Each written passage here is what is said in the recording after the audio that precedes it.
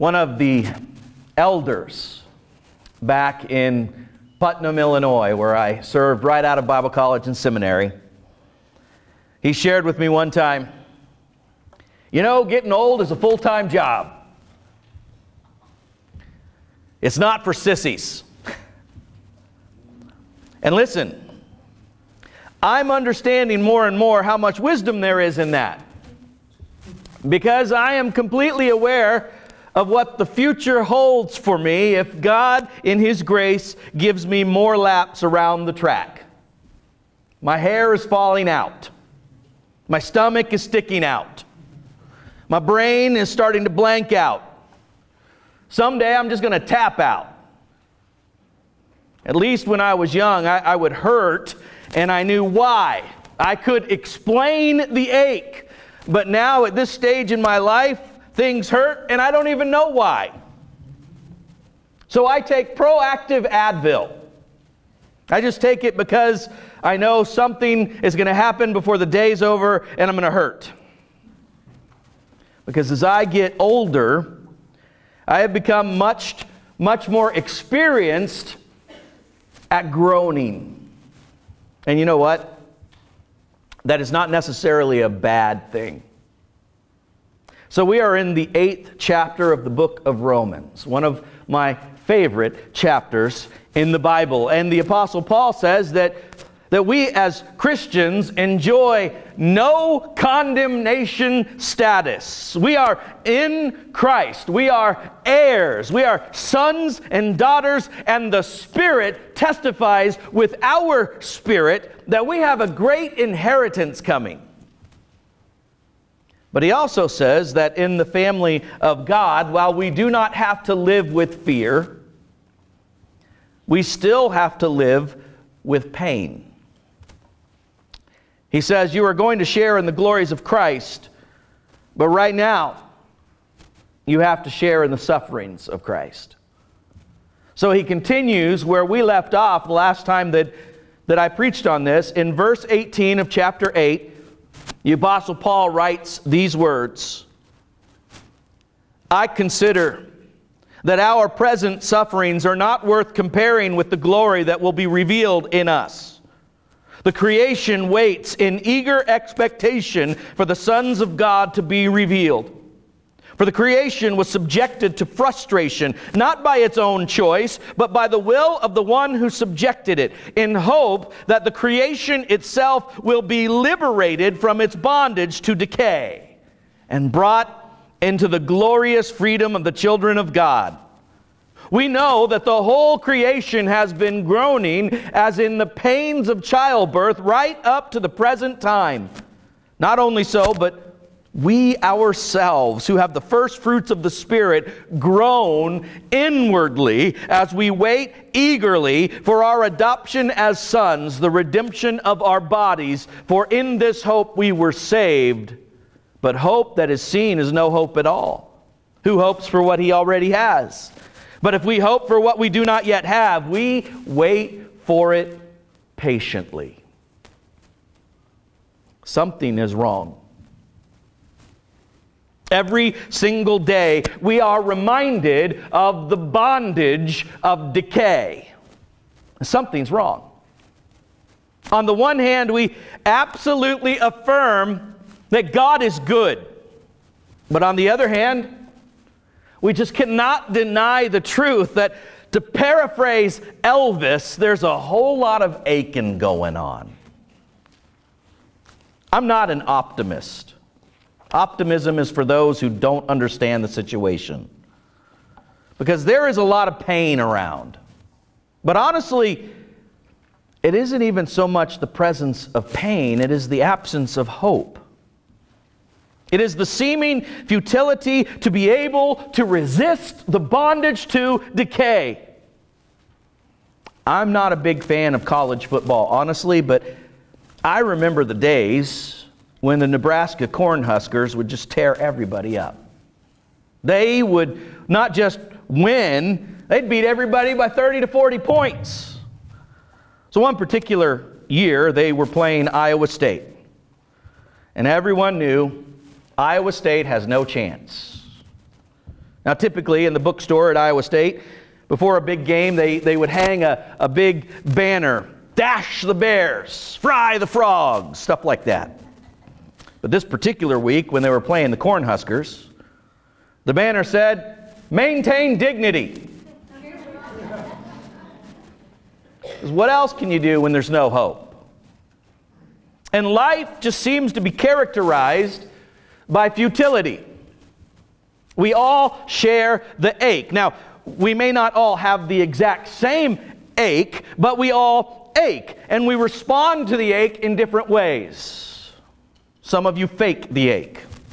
You know, put on a silly smile when someone asks you the question, "How are you doing?" And you say, "Oh, I'm fine." And you're not really fine. And long term, that is not going to be a very healthy way to cope with the hurt. Some of us make the ache somebody else's fault.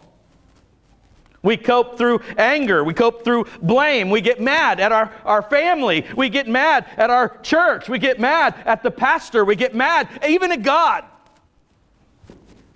And I want to tell you, just after 25 years of preaching in the pulpit, not one time have I ever seen a bitter heart lead to a better life. So if we're not supposed to fake the ache, and if we can't make the ache somebody else's fault, where are we supposed to take the ache? Well, Paul has a very great answer for us on that particular question. Have you got ache? Then groan to the glory of God. Paul says, it would be great if there was more groaning and less whining and griping. He's not saying that we should deny the ache. He's saying that we should define the ache in view of the gospel of Jesus Christ. Remember 1 Thessalonians? Paul writes to this little church in Thessalonica because the people in that church were getting very concerned. There were people in the church and they were dying, and Jesus hasn't come back yet, and we don't know what to do about that. They were hurting. But look at what Paul says to them in verse 13 of chapter 4 of 1 Thessalonians. He said, "Brothers, we don't want you to be ignorant about those who fall asleep or die, or to grieve like the rest of men who have no hope." You see, you grieve. Life hurts. But he's saying Christians ought to be able to teach the rest of the world how to be sad. Not because our problems are smaller, but because our hope is so much greater. Hope produces a kind of joy that can live with tears and even transcend tears. I remember seeing the interview of Rick and Kay Warren on Piers Morgan's show, giving their first interview after the tragic news that their son Matthew, who had battled mental illness all of his life, had committed suicide. And there on national TV, famous pastor Rick Warren said, "When we got the news, we were sobbing. We were just sobbing. The day that I had feared might happen one day since he had been born, the day I had prayed never to happen, had happened." And I remember as we stood in the driveway just embracing each other. Kay, my wife, was wearing this necklace, and on the necklace there were these two little words. It said, "Choose joy," and she held it up to me. And I thought, are you kidding? How can I choose joy in the worst moment of my life? But even in that moment, as we were trying to say, we're not in control, but we do have a greater hope and a greater joy. It's not based on this particular circumstance. And I got to tell you, Rick Warren's words, it was a holy moment. Groaning is not a response of despair. Spirit-led groaning is a rebuke to despair. Because we groan hopefully. Well, what does that mean? Write this down. Groaning is universal. And by that, I don't just mean that all of us groan. I mean the universe groans. Look what Paul says in verse 20 of chapter 8 again. For the creation was subjected to frustration, not by its own choice, but by the will of the one who subjected it. In other words, the earth we have is not the earth we had. It can still bring glory to God. You can still go and see the ocean or a sunset or a mountain range, and you can hear creation giving glory to God. But listen, really close, and you will hear creation say, you should have seen what I used to look like. You see, from the Bible, from the very start, it rebukes the notion that sin is just a personal thing. God created the world, and He put man over the world as vice regent. He said, I want you to govern the created order.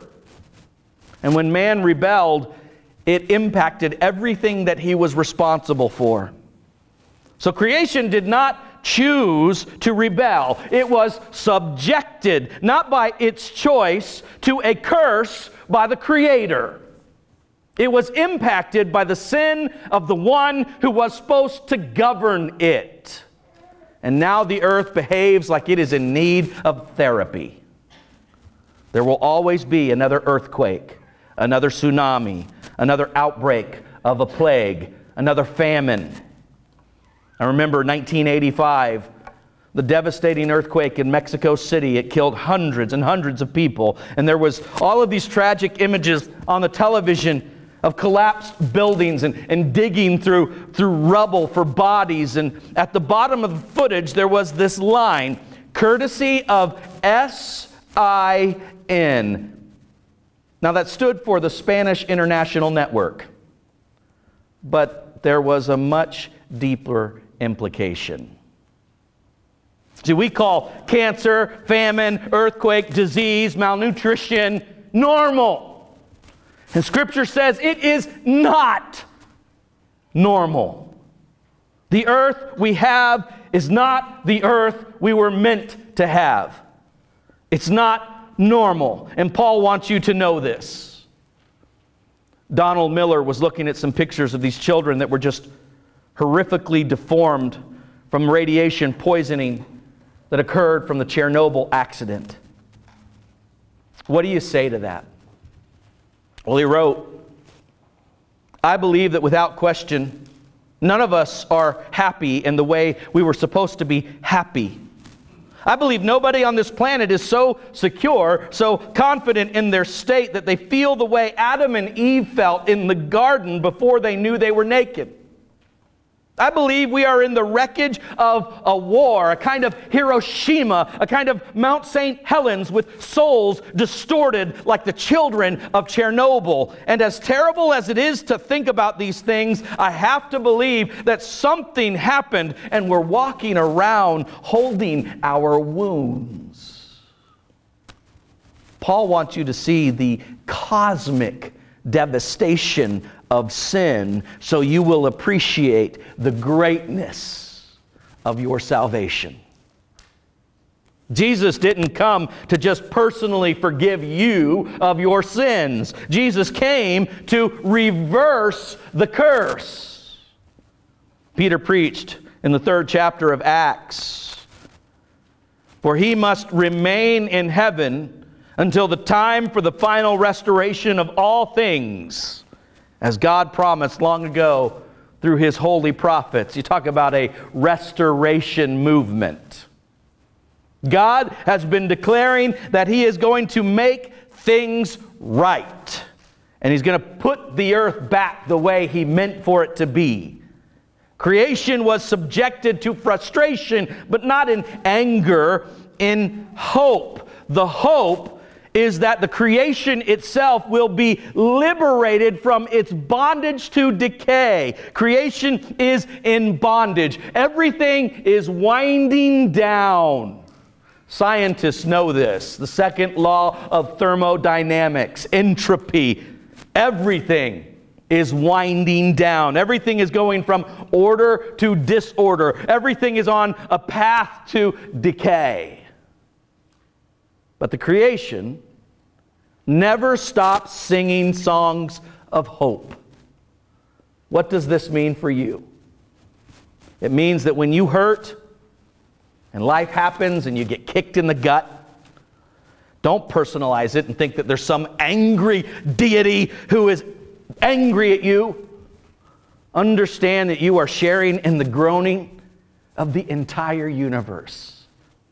That groaning cannot be any more evident than what we saw in Dallas, Texas this week. And you need to join the chorus, because you need to understand this, write this down as well. Groaning is beneficial. We are not here to debate this morning whether or not you are going to groan. We are here to ask if groaning is going to be transformative. Paul boldly says there are two virtues that get developed when you groan: hope and patience. Look again at verses 24 and 25. Paul says in chapter 8 of Romans, "For in this hope we were saved. But hope that is seen is no hope at all. Who hopes for what he already has? But if we hope for what we do not yet have, we wait for it patiently." If the ache is real, then our hope and patience is a big deal. Hope that is settled, hope is that settled confidence that God is going to actually keep His promises. Patience is the strength to endure with grace instead of blaming and whining while we wait for those promises. And the promise that we hope and we wait for the most is the completion of our salvation. Paul says in verse 23 of Romans chapter 8, "Not only so, but we ourselves, who have the first fruits of the Spirit, groan inwardly as we wait eagerly for our adoption as sons, the redemption of our bodies." Aching is actually increasing our passion for resurrection. Look what Paul writes in 2 Corinthians chapter 5. "While we live in these earthly bodies, we groan and sigh. But it's not that we want to die and get rid of these bodies that clothe us. Rather, we want to put on our new bodies so that these dying bodies will be swallowed up by life. God Himself has prepared us for this, and as a guarantee, He has given us His Holy Spirit." Listen, I keep talking to you about learning to hear, to listen to feel the promptings of the Holy Spirit, because if all you ever hear is the propaganda of death and decay, how can you not despair? But God has sent you a message, and it's deep inside. The Holy Spirit is saying, death and decay do not get the last word. And the world desperately needs the witness of people who hurt and ache, just like everybody does. But in the midst, they display a grace and a peace that transcends all understanding. So Paul says, groan. Groan to the glory of God, but do it while you can. See, because the third thing I want you to write down is this: groaning is temporary. Paul uses a very powerful metaphor. He uses the metaphor of the pains of childbirth. And I remember being with Shannon in the birthing room for both of our boys, watching something that is unlike any experience on this planet. Watching the birth of a human being. I did it twice, and it was horrible. Oh my goodness. I will never forget the sweat, the screaming, the pain, begging for medication. Shannon was having a hard time too. It was awful. But it was wonderful. You see, it produced an unspeakable joy. A joy so great that a woman that goes through that horrific experience is willing to undergo it again. And nobody takes a picture of labor. They take a picture of the baby. So what Paul is trying to do in the midst of the ache and of the pain is say, look at the picture of the greatness that's lying ahead of us. He's not trying to minimize the pain. He's trying to emphasize the coming joy.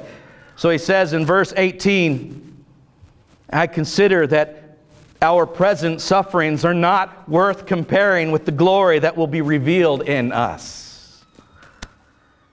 And maybe that means that when Jesus comes back, it'll all make sense and you'll understand why, and your questions are all going to be answered. Or maybe it means that when Jesus comes back, the joy will be so overwhelming that you won't even need to know why anymore. All I know is that the phrase, "It just doesn't get any better than this," that's a lie. Right now we don't look so glorious. But listen, resurrection life for every single one of you that is in Jesus Christ has already started on an inevitable course inside of you that nothing can stop. And everything that has been touched by the redemptive work of Jesus is headed on an unalterable course for glory. Amen. So Paul says in 2 Corinthians chapter 4, that is why we never give up. Though our bodies are dying, our spirits are being renewed every day. For our present troubles are small. They won't last very long.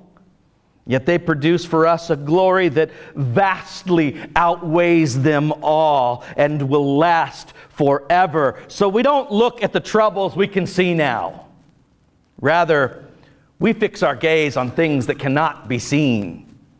For things we see will soon be gone, but the things we cannot see will last forever.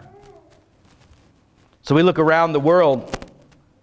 We look at where things are headed in this world, and there is not much reason to be optimistic.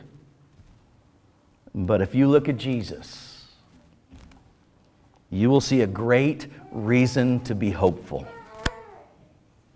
I like the story of the little boy who was getting to pick out a puppy. And he sees one and its tail is just a wagging. So he chooses him. His dad says, "Why did you pick that one?" He says, "Because I like the one with a happy ending." I do too. And our story has a very happy ending. We have a great hope. But waiting is the hardest part of hope. Life is hard. Everybody in this room has a deep wound. And I've got to be honest. Some things are not going to be fixed until Jesus comes back. And we're just going to have to learn to groan to the glory of God. Not fake the ache. Not blame the ache on somebody else. Do you know what we need to do? We need to take the ache to a greater place. I don't trust people that are all grin and no groan. By the way, to the critic that would say, "Your religion is just a crutch." Yes, it is. My faith is a crutch. I walk with a limp. I admit it. Life has kicked me pretty hard, and I've got scars to prove it. So do you. Every single one of us limp. So why are we faking when we could be groaning? Listen, bondage to decay stinks. But we groan in anticipation because we know that the new normal is coming. So we take our ache to a greater place, and I know where that place is.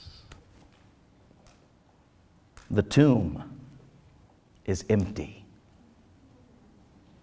And if you hold on to a risen Savior, you can rise above anything. I love the story that Martin Luther King Jr. told about a 70-year-old African-American woman in Montgomery, Alabama named Sister Pollard. It was the Montgomery boycott. She did not have the means to a car. The only way that she could get around was to take the bus, but she would not take the bus because she wanted to join the movement. That meant every day she would have to walk several miles. People would offer her a ride, but she would decline because she wanted to support the movement. Martin Luther King said that people would pull up to her and say, "Sister Pollard, aren't you tired?" She would say, "My feet is tired, but my soul is rested." That's the way to Groan.